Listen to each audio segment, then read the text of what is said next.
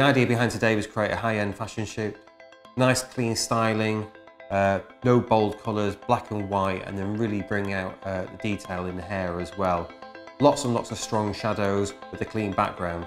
The styling team came together really, really nicely today. Christina and Sadie all drew the whole concept nicely, and we had a nice mix of detail in the hair with clean lines in the clothing and nice strong lips and smoky eyes for the makeup. We stuck with quite a simple 5-light setup today. We used 2 background lights basically to create a nice gentle gradient to contrast against the clothing and the model. And then we thought about using hard lights, so we used a Snoot for the key light and a secondary Snoot to bring out some of the detail of the clothing. Finish then with a hair light directly above the model.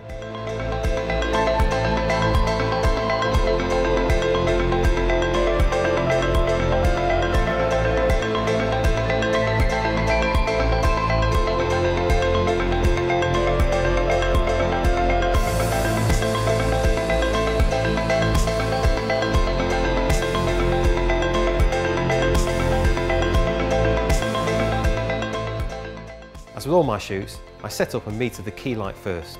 I've positioned this off-camera axis at about 60 degrees to short light the model.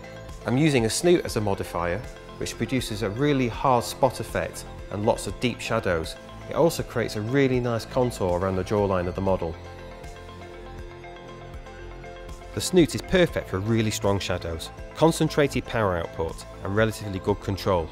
Positioning this off-camera axis and up high helps me to throw the shadows downwards, control the spill light and short light the model's face for maximum effect. Due to the concentrated light, it can be occasionally difficult to meter with Snoots, so be sure to double check your exposure using the histogram. Yeah, we decided on Snoots as a bit of a change simply because it created more of a retro feel, and we could kind of concentrate on creating strong shadows and deep shadows. And it helped bring out some of the shape and the angles of the hair and of the clothing.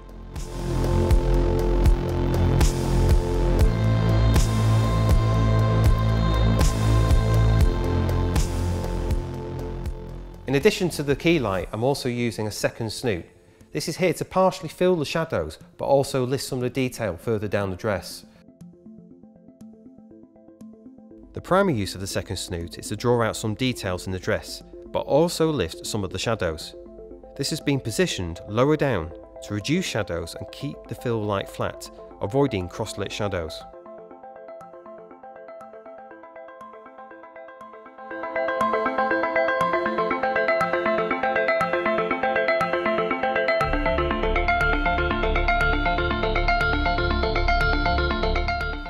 We then sort of thought about, okay, the model's moving around a lot, what should we use? So rather than using something like a maxi light reflector and a grid that creates quite a narrow beam of light, we used a beauty dish fitted with a honeycomb. And this facilitated a bit more movement from the model, so it allowed us to, get a few different moves and different positions to get the best shot. Using a boom stand has enabled me to place a hair light directly above the model without intruding on the frame. Due to some of the hairstyles involved, I needed to cover a larger area, while still maintaining control of the light. A white beauty dish fitted with a honeycomb grid was ideal for this, providing an even and controlled light that was sufficient to light all of the hair and the shoulders. The power will also need to be adjusted to suit different textures and finishes of the hair.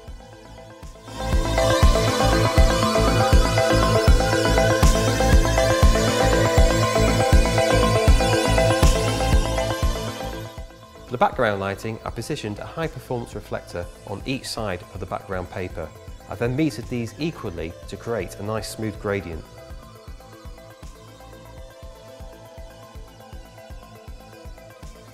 Position both lights on each side of the model and at an equal distance from the background. For most of my backgrounds, I use the High Performance Reflectors as they create a broad, even spread of light which can be directed more accurately than a softbox. You can control the depth of the gradient on the background by adjusting the pitch of the background lights. Tilting them upwards will create a lighter background and less of a gradient. It's important to remember though, although I use the Creo generators and the Gemini Pros, that you can achieve the same effect using the Gemini 200s and Gemini 400s.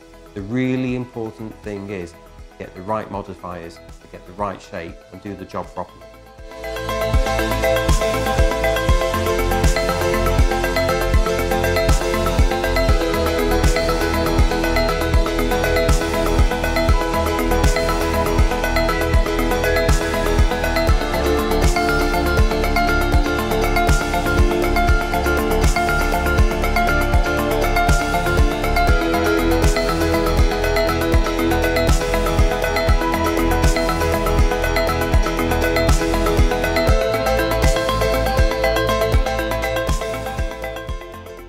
Well, that's our shoot complete.